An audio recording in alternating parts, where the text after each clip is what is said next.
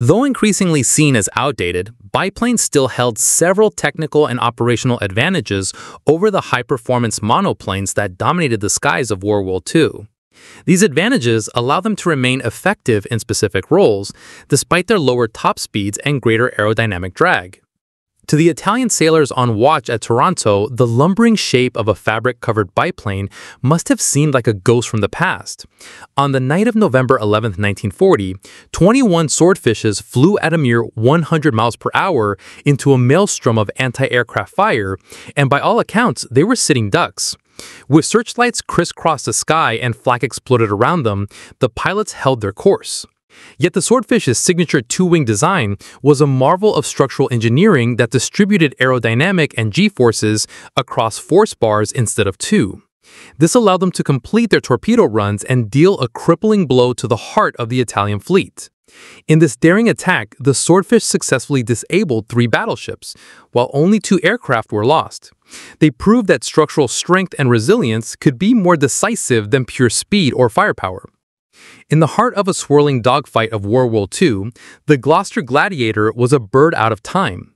Being the final biplane fighter of the Royal Air Force, it seemed hopelessly outmatched by the sleek, high-speed Predators it faced.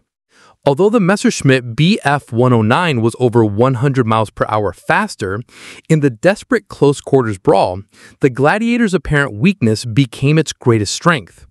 With a terrifyingly tight turning radius of just 1,000 feet, the Gladiator could pivot on a dime and effortlessly outmaneuver faster foes, forcing them into a desperate tail-chasing spiral. In the battles over Malta, Norway, and North Africa, outnumbered Gladiator pilots leveraged this unique trait to hold their ground. Marmaduke Paddle turned what should have been a certain defeat into enduring lethality. Paddle famously scored at least 15 of his victories while flying the Gladiator. In the right hands, a biplane with superior agility could turn the most desperate situation into a triumph. In the heart of a swirling dogfight of World War II, a different kind of terror took to the night skies. The faint, haunting sound, the soft whirring of a sewing machine, was a harbinger of the Polikarpov Po-2. Piloted by the legendary all-female Night Witches Regiment, the Po-2 became a weapon of psychological warfare. Night Witches pilots would cut their engines and glide silently towards their targets, before dropping their bombs on German concentration, and the effect was maddening.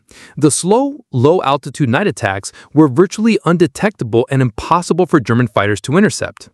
With stall speed of only 40 miles per hour, the Po-2 flew so slowly and turned so tightly that German fighters would stall before they could aim. The Night Witches flew an astonishing 24,000 sorties over the course of the war. While its bombs were small, with a typical payload of just 400 pounds, the relentless, unpredictable raids shattered troop morale and disrupted supply lines. By the end of the war, the jet age was coming, bringing with it speeds and capabilities that the biplane's design could never hope to match. Yet their legacy wasn't in winning the war, but in proving that even the most outdated tool can still be a vital asset in the right hands. Thank you for watching, and don't forget to subscribe to our channel.